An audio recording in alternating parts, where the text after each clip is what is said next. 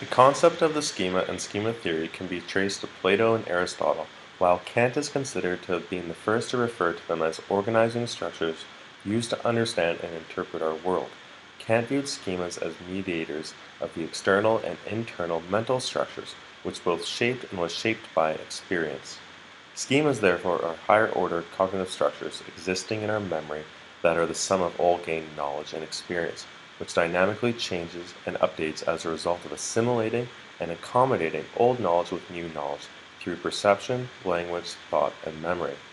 As a result, schema theory is viewed as a connectionist model, or pre-existing mental structures with organized categories which allow a person to make sense of new information.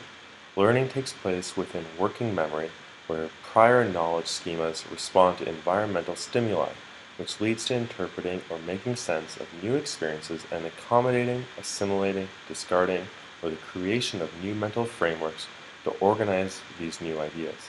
Learners are therefore active concept and theory makers, weaving between the experiential and the conceptual. Schemas can be used as memory objects to help us recognize and identify patterns. A distributive pattern of memory activation in response to particular stimuli makes relevant memory objects available. Derry believes we mediate experiences and learning through a cognitive field that determines what interpretations and understandings of experiences are probable.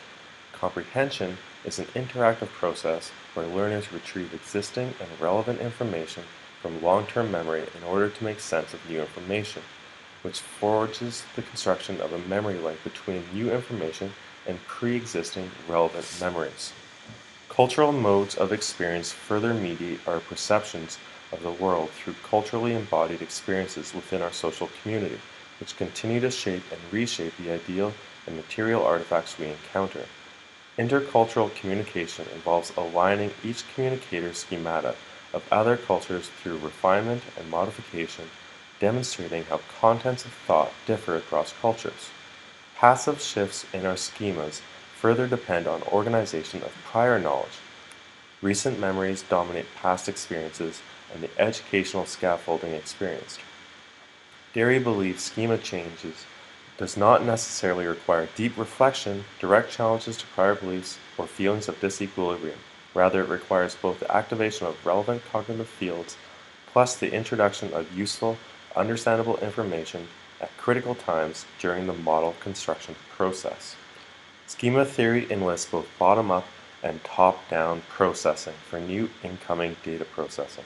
Schemata are hierarchically organized, with the most general at the top and more specific at the bottom.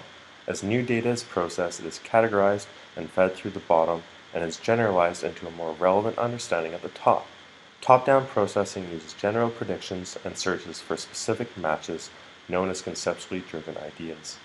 Failure to activate appropriate schema can lead to misunderstanding. This failure to activate an appropriate schema may be due to a lack of sufficient clues to effectively use a bottom-up processing model to activate schemata, or possibly not possessing the necessary schema. Consequently, the appropriate schemata must exist and must be activated during the processing to achieve understanding.